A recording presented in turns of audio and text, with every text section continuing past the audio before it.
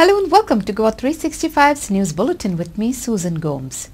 The crucial meeting of the Screening Committee of the Congress to prepare the final list of the candidates would be held on Wednesday in New Delhi.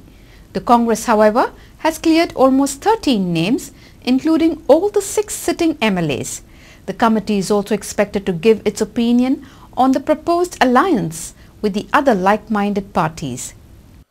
The Congress drama, as usual, will be shifted to the national capital to shortlist the candidates by the screening committee and then sending it to the Central Election Committee headed by Sonia Gandhi. The screening committee is headed by MP K.C. Venugopal with Bhaktachandran Das and Deepak Bhabaria as its members. Besides GPCC Chief Luisino Falero, Opposition Leader Pratap Singh Rane and Dr. Chella Kumar, the other 3 members are AICC Secretary Girish Todankar and 2 former Chief Ministers Digambar Kamath and Ravi Naik.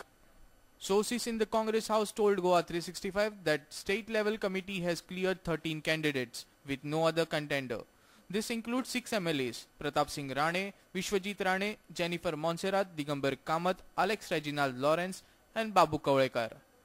The other 7 names include 5 new names as well as the old guards. These are Ravi Naik in Fonda, Subhash Shirodkar in Shiroda, Nilkanth Hoyonkar in Thivi, Sankalp Amodkar in Murgaon, Savitri Kawalekar in Sange, Rosario Fernandes in Kutsade, Gilbert Marian Fernandes in Kuttadi.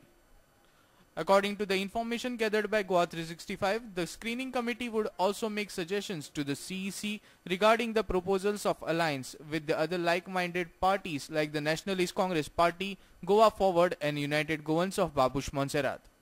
GOA365 Bureau in Panji.